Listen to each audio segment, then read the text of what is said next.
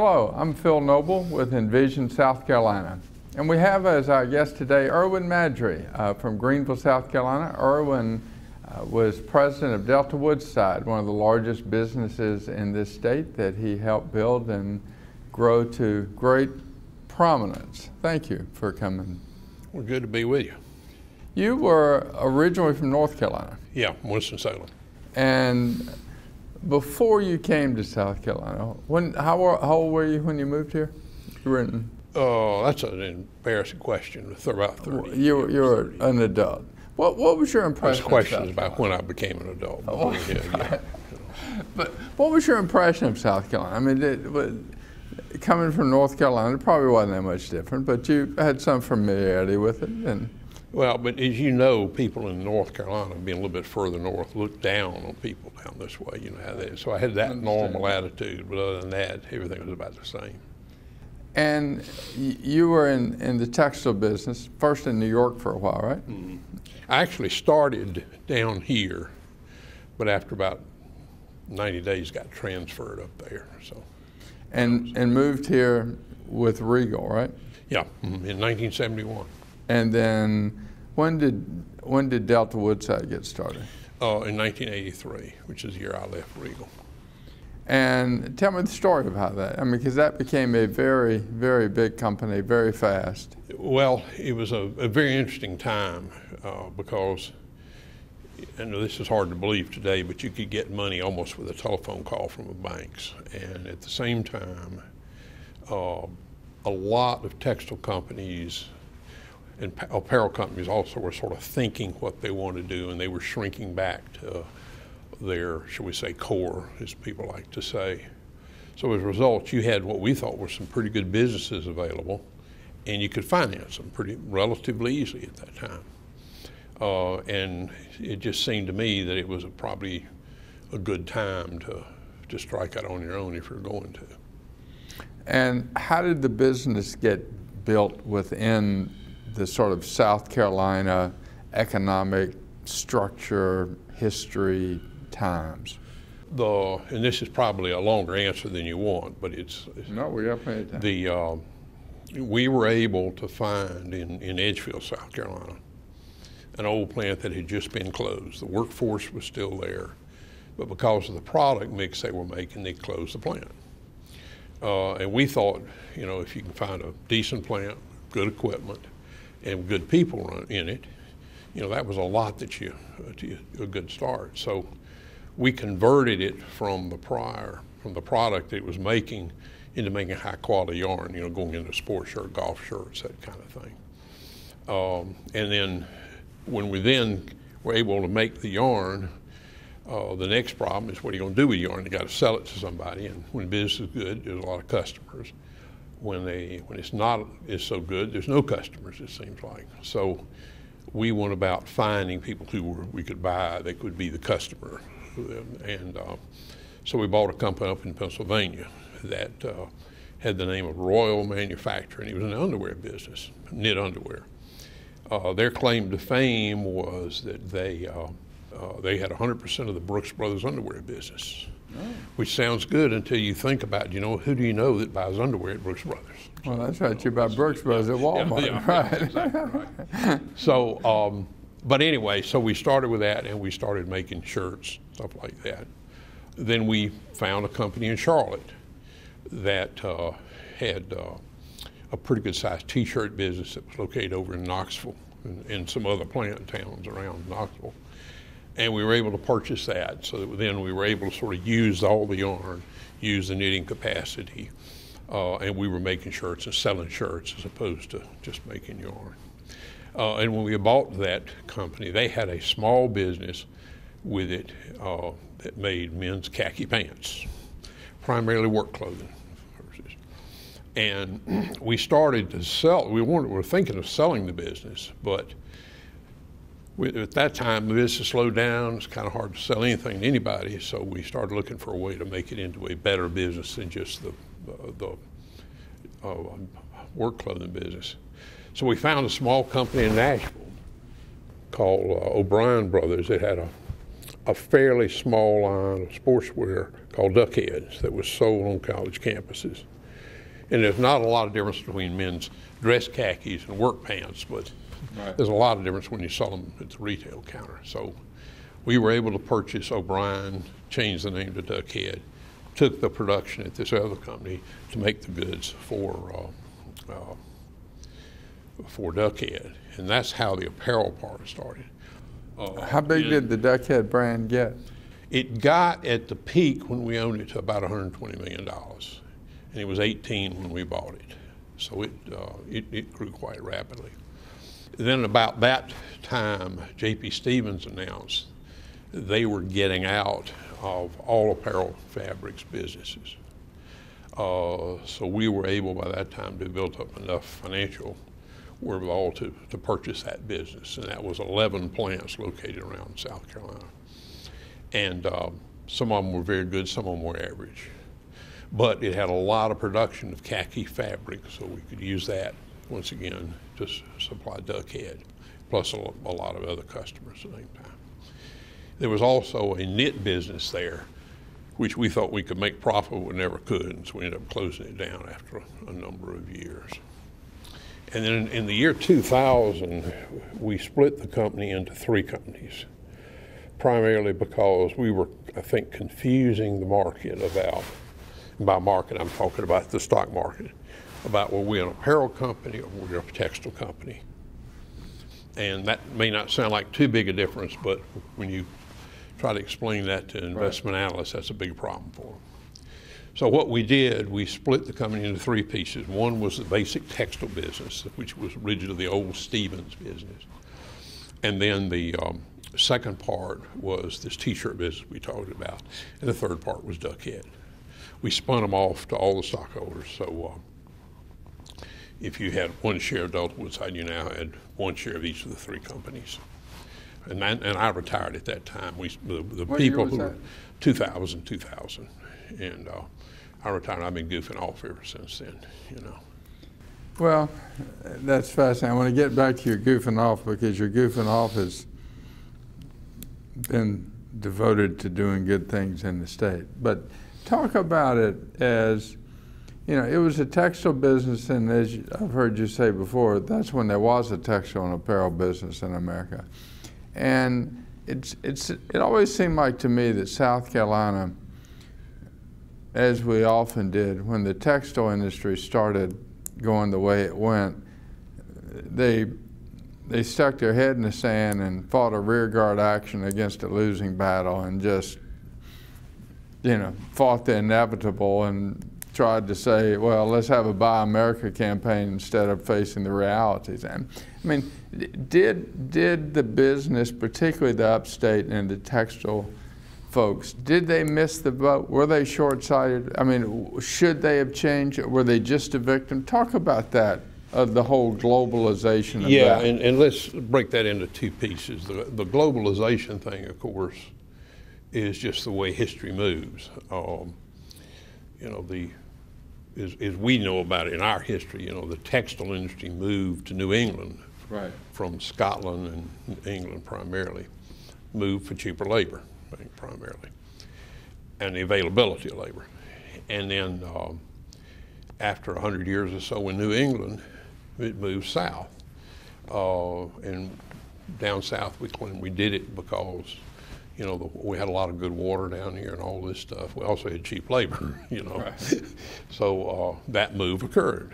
And then now what you've seen is the textile and apparel industry has moved really 2 places. It's moved to the Far East, but there's a large portion that's moved to the Caribbean, to the various islands, and into Central America. You know, the key is to that whole thing is that whole labor cost, and no one yet. There's been a lot of modernization in the textile industry over the years, but no one ever solved the problem of how do you make, say a shirt automatically, because you got 2 pieces of limp cloth you're trying to sew together, and no one's ever figured out how to do that. So as a result, you know, a dress shirt like we're wearing, about half the cost of that shirt's labor. So if you're paying $15, $16 for labor in South Carolina or anywhere in the United States, or $1 a day in some foreign country. It doesn't take very long to figure out what you're going to have to do. And of course, the pressure that was coming primarily from the retail trade and primarily from Walmart. I think a lot of people have heard about the famous Buy American letter that Sam Walton sent out. And I got that letter, and it was 4 paragraphs. I wish I'd saved it, but anyway, the first 3 paragraphs talked about the virtue of America, American industry, American products. The 4th paragraph very bluntly said, of course, we must remain competitive with world prices. Right. So if you can sell as if you had $1 a day labor, right, that's fine, you know. But and of course, once that started, you know, all it takes is a Walmart buying, shall we say, T-shirts or dress shirts, half price for what their competitors do. I mean, that forces the Targets and Pennies, sure, and all these other people to do the same thing. Now, as far as the question about was the industry head in the sand, I think there was a lot of that. There's no doubt about that. A lot of belief that American people are going to buy American products. But people tried to do some moving offshore. But most of it was not very successful, and the reason being is it was hard to completely answer it, but the main reasons I think were just, you know, if you went to China, they want the whole package. Right. You know, when we were from here, we want the whole package, so it's hard to find a good picture. There was a textile company called United Merchants, you may remember. Sure. And they were years ahead of anybody else trying to go offshore. And they at one time had close to half their plants offshore. But they never had the management structure to manage things on a global basis. And part of that probably had to do with the fact they were early and it was before you couldn't communicate it. I mean, you couldn't right. communicate like you can today across the world. So I think there was, I would say the largest single factor would be, you know, just putting your, for lack of a better word, put your hand in the sand, we're going to fight it out on here. But there were some other reasons that just made it difficult, you know. Is that, again, for lack of a better term, the head in the sand attitude, I mean, if you sort of look back throughout our state's history, that's almost been our inclination about a whole bunch of issues. And my question is, so I guess is, did we as a state in the political and economic leadership learn that lesson with textiles, and now we are, with the right mindset, engaged in the global marketplace, or is there still a residual mindset and residual businesses that we ought to just come to terms with and move on? I think the attitude, and of course it depends on who you're asking. Sure. You know, so we're talking about everybody. Business is no monolith. The attitude is better, okay? But there's still in this state, and I think it's a lot of places this way. I don't think it's just a South Carolina situation. Yeah. But the attitude is, you know, if I can make it cheap enough, everything is fine. That's the whole thing. The whole economic development stuff in this state for a lot of years has been pointed at, you know, we'll bribe somebody to come here and use our cheap labor. Yeah. As compared to saying we're going to take our money, put it into our colleges and advanced education, so that we got the smartest people in the world who are going to get the most money when those companies come here because they're after our labor force, you know. And it's not just, you know, PhD type people. I'm talking right. about good technicians. You know, I think South Carolina was in a real leading position when the tech schools started. I mean, when we got tech schools started in this state, we were ahead of most states, and we did a lot of good bringing businesses in.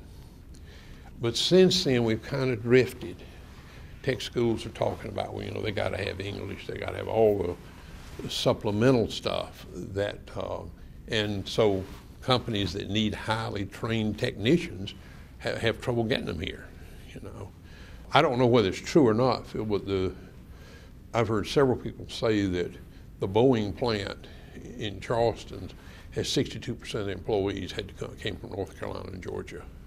We filled up the first 1,500 or so with people from around Charleston, but everybody else had to come from somewhere else because we don't have that many trained people here. But I think that's part of the problem. We're not preparing people, and once again, I don't think this is just South Carolina's problem, but we're not preparing people coming out of schools, whatever level it is, for what they got to have to succeed. And as a result, people who are, shall we say, not financially succeeding, are not, they're not paying a lot of taxes, they're not making a lot of money, and guess what? South Carolina's a poor state. That's why it's poor, because we've attracted companies that are looking for low-cost production. Is all this stuff up and down the I-85 corridor, is it still low-cost production, but it's just higher than what it was, and so we feel better about it, but as compared to Germany or Switzerland or Canada, it's still, quote, low-cost production? Yeah, and it's real important to look at what these plants are making. In many cases, they are sort of down toward the bottom of that particular company's, product line. As far as and if you look at, say, the Greenville area, the upstate area's wage rate has been declining for about 10 years. In Columbia, lower than Charleston. Yeah, too. yeah. But that's switched. 10 years ago it was the other way around. Absolutely, yeah. But 10 years ago, those textile jobs were paying a lot more than the average in some of these other plants that are around here now. And regardless whether German plants or a New England plant, it's low wage. It's low wage compared to, shall we say, Columbia. So, the Columbia stuff. I mean, are we engaging in the next level up of sweatshops? I mean, obviously not sweatshops, but I mean, are we making a quantum leap, or are we just ratcheting it up the floor? Oh, I don't think we're doing quantum leaps. There are examples where we are, don't get me wrong, but across the board, I mean, when the total wages are dropping as opposed, I'm probably compared to the United States average wage, right. We're falling further and further behind. The last couple of years, it's kind of leveled out at about a 20% discount. But before that, it was getting a little bit worse every year. So maybe it's going to level and starting to move up, but we really don't know. Talk about, you said you left in 2000 and been goofing off ever since, and I know your goofing off has been in projects and things to build this state in solid, progressive ways. So how do you take what you know of the economic dynamic and what you, in your pre-goofing off days, and what you have seen in terms of your work in education and healthcare and everything else, and tell me how we need to make some a realignment to aim to be world class. I mean, what are the factors that we have got to align? I think there's two. I'm oversimplifying this thing just to say one key factor is time. Is what? Time, because if you look at the impact of globalization, and let's just use China and South Carolina as two examples. When you globalize by starting making stuff regardless wherever the best cost is, you get the cost advantage first, and then you get the leveling of that. In other words, the cost advantage comes in quicker, and the savings that come along later. So in other words, inflation in China, for example, is rising much faster than the United States. Okay? And after a number of years here, I'm not saying the labor is going to be exactly equal, but that differential is moving. Right. And we're seeing people leaving China, going to places like Vietnam, those kind of places.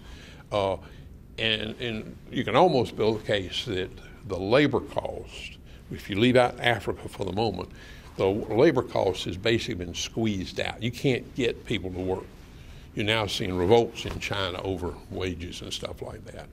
So that's going to put upward pressure on those people. Now, the second thing, which is really what we can do about, because another thing we really do about that time and other than just hold your breath and what we can do is do things, you know, to really move the educational thing to where we are training people for 50, 60, 70, 80, 90, $100,000 a year jobs, as to change instead of training them for 15, 20, and $30,000 a year jobs. Okay, that we're not doing. We're not at any level.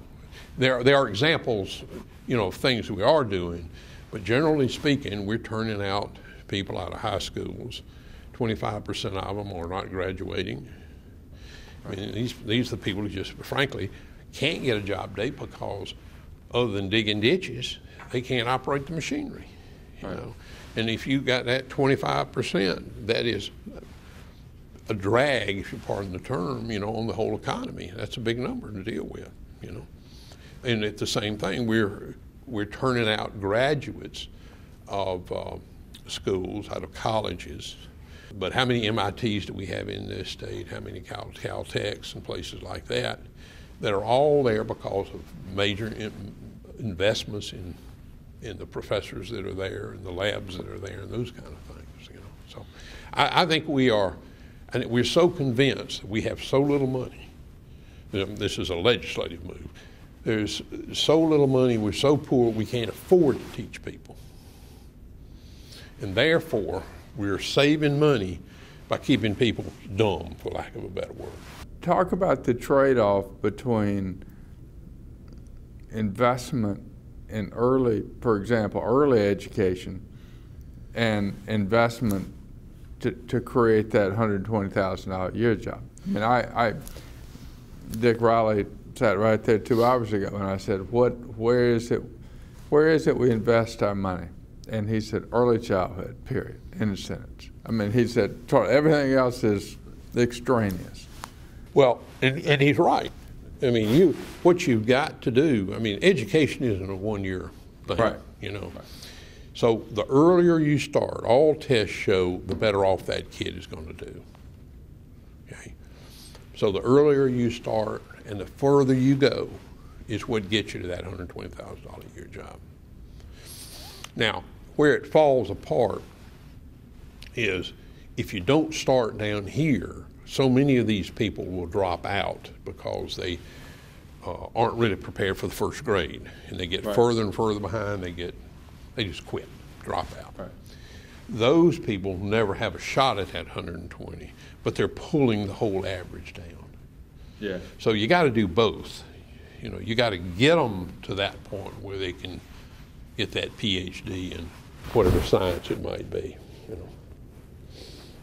What are you talked about the legislature and thinking we're so poor, et cetera. Again, I don't mean to keep referencing previous people we talked to, but Dick Riley's a pretty important guy to reference. Dick, I invited him to say we ought to spend more money on education. And he basically said, first, we're spending half our money on not getting to the classroom. Let's fix that first. And I guess my question is this, does it end up having to be a crass political battle about raising money and taxes? I mean, if that's what we need to do, that's what we need to do. But is that what we need to do? I mean, is this ultimately a political battle about taxes and spending that we as a state are just going to have to fight out in Columbia? I think it probably will be ultimately. For example, all the evidence that I've ever read about early childhood education shows that is the key. If you get kids started early, they're going to get to school, to elementary school, right, at a level which they can move through there. You know what the attitude of the state has been, including the superintendent of education, sure, that you shouldn't be wasting money on these little kids. Right. But, you know, show me the research that says that you're wasting money on kids. The research says the opposite, you know. And it's exacerbated tremendously by this question of whether we're a poor state or not, because a poor state is made up of some very rich people and some very poor people. Okay? And so where you really have to look at that is down at the bottom of that economic scale. How many people are there? Tests have shown that kids have pretty much basically the same intelligence level. It's a matter of what happens to them by the time they get to school.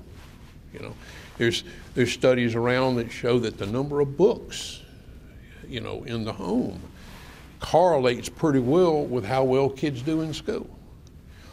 But when you look at those kids who dropped out, you know, they're not all, the biggest dropout incidentally is at age 17. And the state law says you must stay in school till you're 17, not 18 or 17. Right.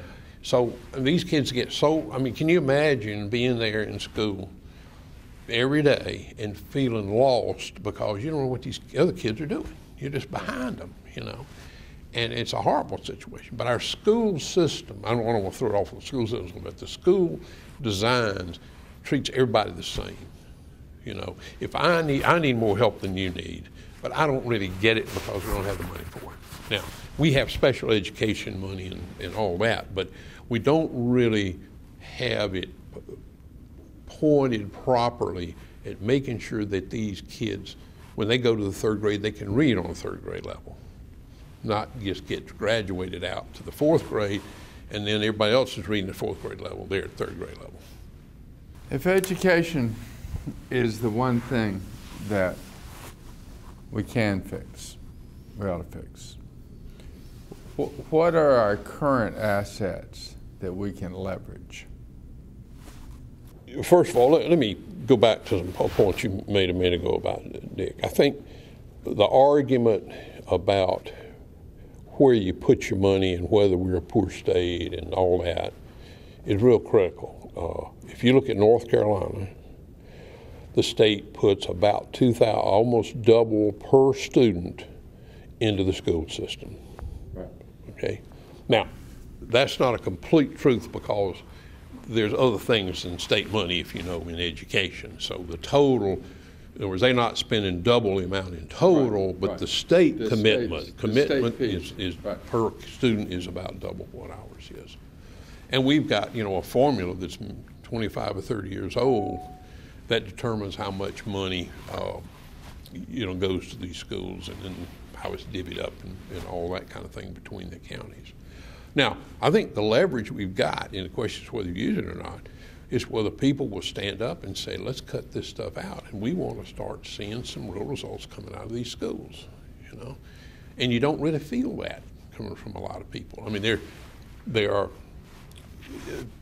pockets you see it. You see it around wealthy schools where parents right. are involved. They're maybe the husband is, I got to be careful, this is generic, this statement, the husband's working, the wife's right. in the home. Okay? Right. She's got a lot of time taking care of those kids. You got these poorer schools, both parents are working, or there's maybe only one parent and she's working right. 2 jobs, those kind of things. That makes a tremendous difference, you know, in what you can do individually as far as within a family is concerned. But we've just got to demand, and the difficult thing here is it takes time. You can't double the money and going into the schools tomorrow and the problem be fixed right. a year from now. It's going to be 20 years before you really see, you'll see improvement, but before you really start turning out what you want to. But the decision we've got to make, and the community's got to make it and force it, are you going to invest whatever it takes to improve the chances of getting through school and getting an education in which you're going to be able to earn more money than if you don't have an education. If you assume that it's an article of faith that education is a prerequisite for the sustained economic development, and if we're not anywhere close to there, why is it we keep getting the BMWs, the Boeings, the GEs? Why do we get them? Why do they come? Well, you've got to remember they're coming here for the same reason that the textile industry came here from New England. Wages in the United States are lower than they are in Germany. And they're bringing not the real top skill jobs. I don't know what percentage this would be. Okay. But I remember, you know, when the airport here in Greenville and Spartanburg was lengthened especially when BMW came here, so they could fly these big jets in that were going to bring the engines, because the engines were going to be made in Germany because we couldn't make them. I mean, that was the whole reason for that money being spent on the airport. So we're not, just because BMW, and don't get me wrong, BMW turned out to be a hell of a good investment, but the fact of the matter is we're not getting the cream of those jobs.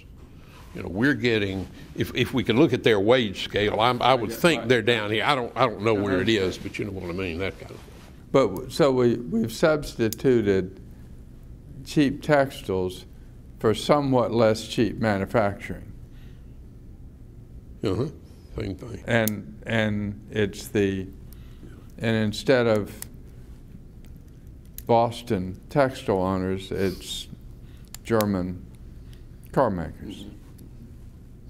You're beginning to see now some talk about textiles returning to the United States because the costs are getting closer together. Yeah. Now, it'll be a while before we're going to talk about a textile industry per se, because all those businesses so far are real specialty businesses rather than commodity kind of businesses, you know. Well, let me return to the question of what assets do we have. I mean, we understand, if it's a given that the education is the place where we've got to invest, where we've got to work, then what are the current assets that we're not leveraging enough? Well, I think the one real problem here is that the educational system is kind of like a pie that's already been sliced up. You got an elementary piece, you got a high school piece. I'm ignoring middle schools. You don't want to mess with that. And you got a higher education. The whole system isn't glued together as well as it should be. For example, Greenville Tech here turns out a lot of two-year students, two-year graduates. They've been through 2 years. But they really don't have a way to go to the next 2 years in many cases, okay? They've gotten jobs, and they got to go to Columbia or they got to go to Clemson. Clemson's now moving an MBA program here, but for example, if they wanted to follow a business career, there's a lot of kids at Greenville Tech who have to go to work after 2 years because they really don't have a place that works well for them to go. You know, this building here, the University Center, basically works on those kids who are finished at Tech or some other place, and then USC Upstate has about half the students here. They're teaching them the junior and senior college year stuff, and then the other half of the students here are graduate students that Clemson's teaching. There are other schools involved in those too, but they are the two major people here. But that's the only place in the state that's being done, you know. And a lot of the classes are at night. They're designed for people who are working, who got to work and all that kind of good stuff. Is it the public institution's answer to the proprietary colleges? Well, I frankly think if you look at the proprietary colleges, they have done a better job of designing a curriculum and a structure that fits a kid. Right. You know, and frankly, until the public colleges wake up to that thing, that's going to continue to be a problem for them. You know, I mean, you hear about these for-profit colleges thinking they're cheap. They're not cheap. Right. But I mean, one little thing, for example, I mean, they run classes. You take one course at a time. I mean, it's not all of them, but you take one course at a time, okay? It's at night when you're off, when you're through working, okay? And 6 weeks later, you've got check that one off. You don't have to worry about 6 courses a week. I mean, that's a little thing. Yeah. But you know, I want to be an accountant. I take 1 year of accounting for 6 weeks, and I take the next one. I've got a year, you know, I got my accounting done. Go back to what I asked you before about assets. What are the assets that we've got in this state that we're not leveraging or underutilizing? Well, there's, of course, I think the educational system. The people, right. Well, no, I'm talking about the system too. In other words, you could organize. We need to be figuring out how do you take. The Greenville school system's got 70,000 students in it, the K through 12 system. Right. Okay, we don't really have a path for those kids to move on. You know, that's designed so that, you know, those who want to be doctors go this route. I mean, this sounds like socialism, but anyway, you know, there's not a clear path to make it for these kids. There are more things that are impediments to the kids than there are routes that are out there, first of all, in the educational system. The other leverage that's there is to gear the giving capabilities of corporations back to that system to where I'm going to turn out so many doctors in whatever field it is, and I'm going to fund that. I'm going to offer these kids jobs. You graduate them to these standards, I'll get them a job, that kind of thing, you know, which can be money coming in and also being jobs on the back end. What's the corporate role? Since the decision makers are not the local guy who lives here anymore, in terms of, you know, the families that started the business, grew here, they've been here 4 generations, and they're the decision makers, and they reinvest the profits where they live, versus some guy in Austria who's got the plant here and all the excess money goes there. How do you leverage that corporate involvement? Well, I think a good way to look at that is just when Michelin came here, which was before BMW. They came in and they analyzed workforce. They said it was not an adequate workforce. You know, not in numbers, but in training, level of expertise. So that was set up on the Greenville Tech campus to train so many people for Michelin when they came in. And the building is still down there, and they're still training people in it. And so that's kind of what you got to do, that kind of thing. But what's happening now that we're, you know, here is the corporate coming this way, here's the education going this way. You know, they're not doing this. Yeah. Okay? I mean, and I shouldn't say they're not. I mean, as if they're not doing it, because there are some good things going on. But it's not a well-defined, structured way, you know, to define this kind of stuff. Is that a government failure? Is the government the only one who can? No, I don't know if the government's the only one, but clearly government has failed there, or has not addressed it, really, is a better word.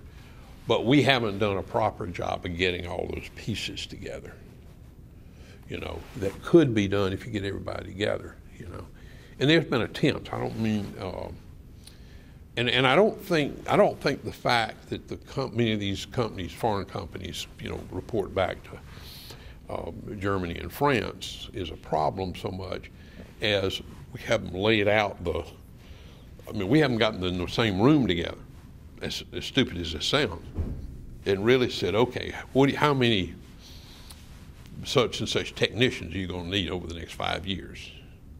And who's going to make them for you? Those conversations are not going on. They're not going on. They go on kind of more at cocktail parties than they do in real planning things. And part of it has to do with the fact that the educational system, both public and private, we teach this. Right. As compared to what do you need? Okay? Do we have a business plan for South Carolina? Not that I know of. My guess is it's probably a pretty thin one if it exists, you know. That's sort of a startling, that's pretty startling revelation that here we are as a state with, you know, X trillion-dollar enterprise, and we don't have a business plan. Do other states have business plans? I think they've got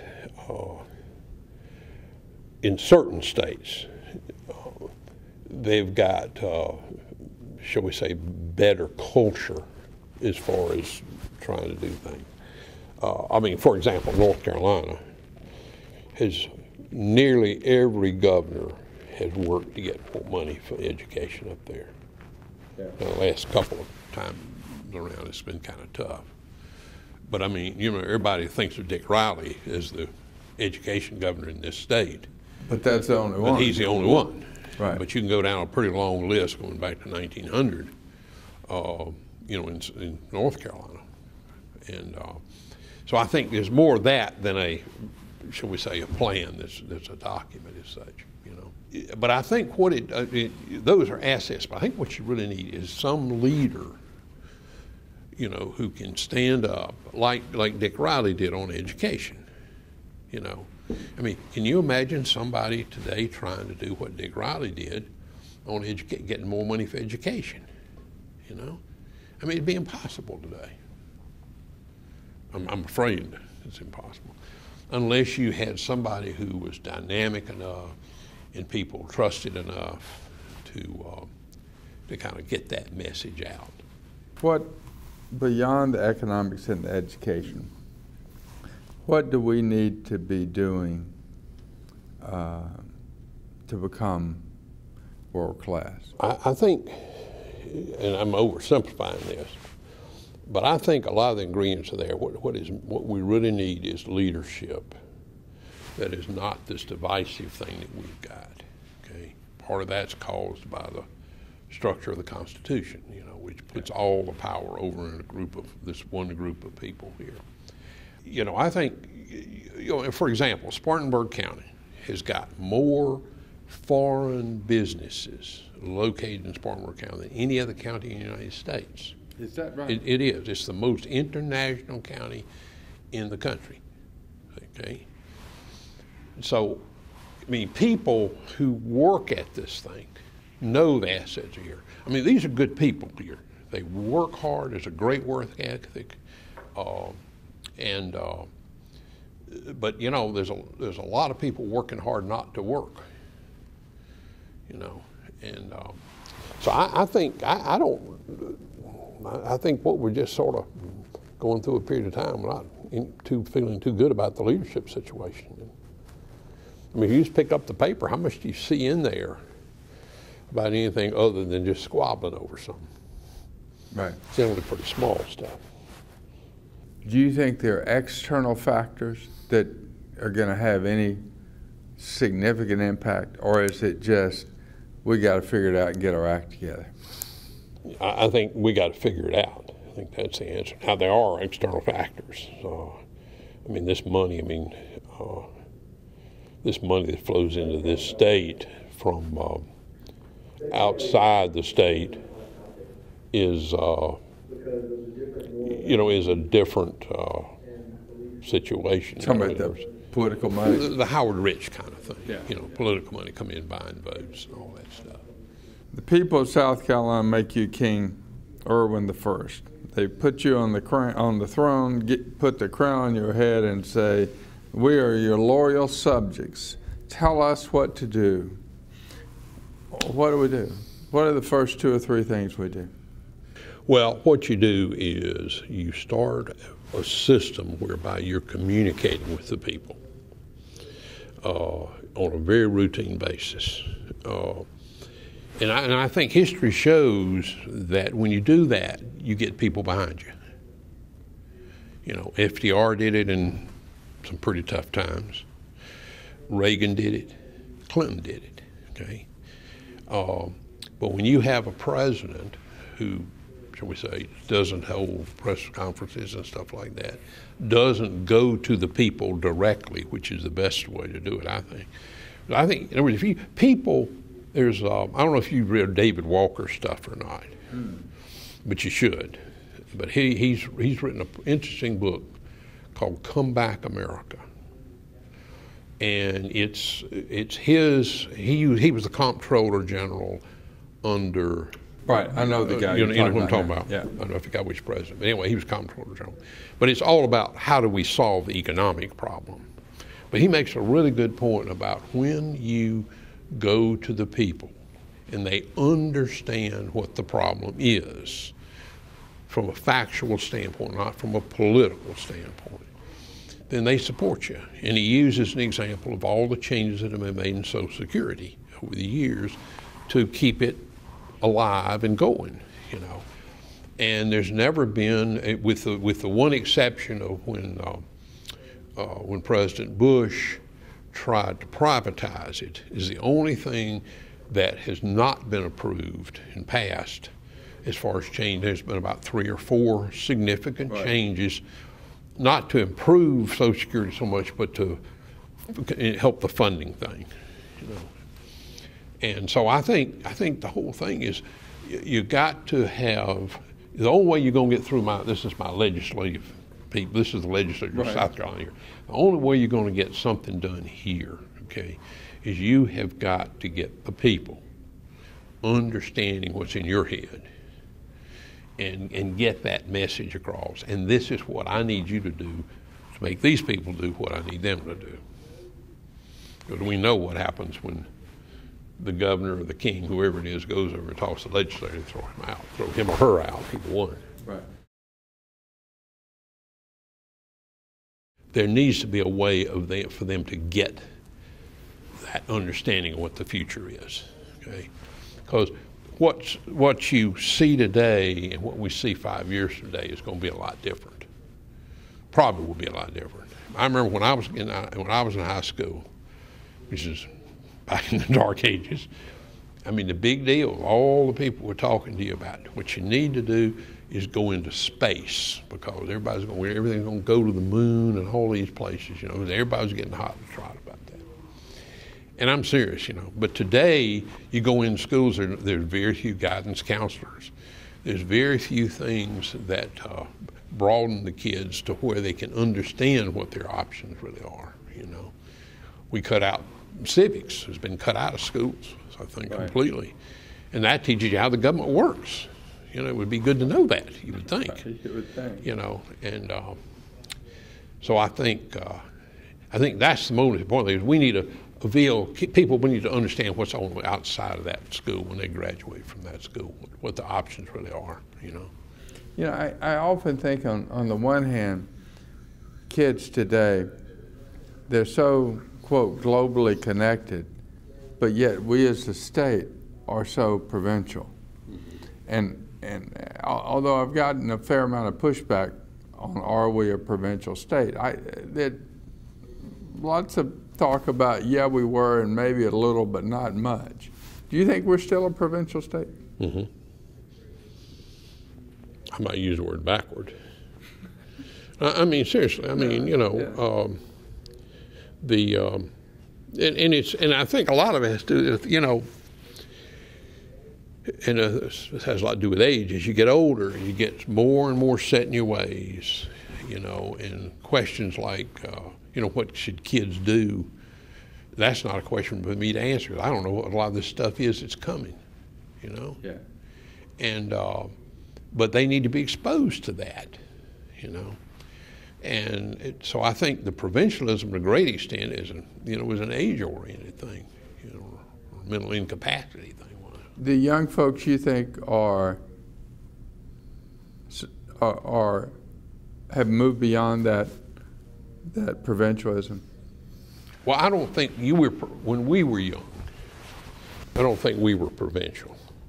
I think that's to a great extent an adaptation to the world you grew up in. Yeah. You know, our parents grew up in the Depression. Right. You know, and my mother used to. We grew up in Winston-Salem, or I grew up in Winston-Salem. She used to save money on stamps when they were $0.50 a stamp, and she would drive around to pay her bills each month. And I know, because my job was, she would pull up in front of the Belk store, whatever it is, give me the check, I know where to go to take it, to give it to the people, and run out the back and get in the car when she came around again. And I wasn't very old, but I knew that, damn, $0.50 she wasn't saving a whole lot of money, you know. Right. You know, but I mean, you know, that's the way they thought to the day they died. My parents, Right. you know, and I expect you're the same way. Yeah. And so, a lot of that is just sort of ingrained. You know, I mean, I think these kids coming out of school are just smart as whips. I really do. Most of them, okay. Right. They all start being able to be smart as whips, but those who don't get through get bumped off. Yeah. Not that they're not smart, it's just that they just haven't had the economic opportunity. There's a good lesson here, right here in Greenville, the Governor's School of the Arts, which has the only academic requirement to get in is you have to have a C average in your high school. You have to audition whatever your art is, okay? That's what gets you in. So they're taking C and up students, and that school has the third highest SAT average being a school in the state. The highest is the Magnet School, the Magnet School in Charleston. The second is Governor's School of Math and Science, which does have entrance requirements. And then the one here, and the reason for that, those kids are in a true environment of learning. You know, they're working, they're But running. they only have to have a C average to get in. That's exactly right, exactly right. Okay, but then they're really, what they do is they basically go to traditional school from 7:30 in the morning till about 12:30. Math, science, all that good stuff. Then from like 1:30 till about 8 at night, they do their art stuff. The one good thing, they're too tired, they don't get in too much trouble. That's, you know. And because they're excelling in their arts, it tends to slosh over into their academics. Well, I think what it is, they're in an environment. There are no cars. They have to stay on campus. There's no day students. Yeah. They're in a learning environment. Right. It's designed to where you're doing one of two things all the time. You know, I don't think it's so much art flopping over, is they're in a learning environment. Yeah. Envision, South Carolina, world class, globally connected. No, we got plenty of time. We were able to find in Edgefield, South Carolina, an old plant that had just been closed. The workforce was still there, but because of the product mix they were making, they closed the plant. And we thought, you know, if you can find a decent plant, good equipment, and good people in it, you know, that was a lot that a good start. So we converted it from the product that it was making into making high quality yarn, you know, going into sports shirt, golf shirts, that kind of thing. And then when we then were able to make the yarn, the next problem is, what are you going to do with yarn? You got to sell it to somebody, and when business is good, there's a lot of customers. When it's not as so good, there's no customers, it seems like. So we went about finding people we could buy, they could be the customer. And so we bought a company up in Pennsylvania that had the name of Royal Manufacturing. He was in the underwear business, knit underwear. Their claim to fame was that they had 100% of the Brooks Brothers underwear business, which sounds good until you think about, you know, who do you, and there's not a lot of difference between men's dress khakis and work pants, but there's a lot of difference when you sell them at the retail counter. So we were able to purchase O'Brien, change the name to Duckhead, took the production at this other company to make the goods for Duckhead, and that's how the apparel part started. How big did the Duckhead brand get? It got at the peak when we owned it to about $120 million, and it was 18 when we bought it. So it grew quite rapidly. Then about that time, J.P. Stevens announced they were getting out of all apparel fabrics businesses. So we were able by that time to build up enough financial wherewithal to purchase that business, and that was 11 plants located around South Carolina. And some of them were very good, some of them were average. But it had a lot of production of khaki fabric, so we could use that once again to supply Duckhead, plus a lot of other customers at the same time. There was also a knit business there, which we thought we could make profit, but we never could, and so we ended up closing. And moved here with Regal, right? Yeah, in 1971. And then when did Delta Woodside get started? In 1983, which is the year I left Regal. And tell me the story about that. I mean, because that became a very, very big company very fast. Well, it was a very interesting time because, and this is hard to believe today, but you could get money almost with a telephone call from the banks. And at the same time, a lot of textile companies and apparel companies also were sort of thinking what they want to do, and they were shrinking back to their, shall we say, core, as people like to say. So as a result, you had what we thought were some pretty good businesses available, and you could finance them pretty relatively easily at that time.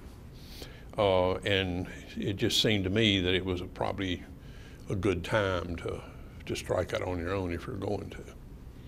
And how did the business get built within the sort of South Carolina economic structure, history, times? And this is probably a longer answer than you want, but it's know that buys underwear at Brooks Brothers. Well, that's right. You buy Brooks Brothers at Walmart, yeah, right? Exactly right. So, but anyway, so we started with that, and we started making shirts, stuff like that. Then we found a company in Charlotte that had a pretty good sized T-shirt business that was located over in Knoxville and some other plant towns around Knoxville. And we were able to purchase that, so that then we were able to sort of use all the yarn, use the knitting capacity, and we were making shirts and selling shirts as opposed to just making yarn. And when we bought that company, they had a small business with it that made men's khaki pants, primarily work clothing.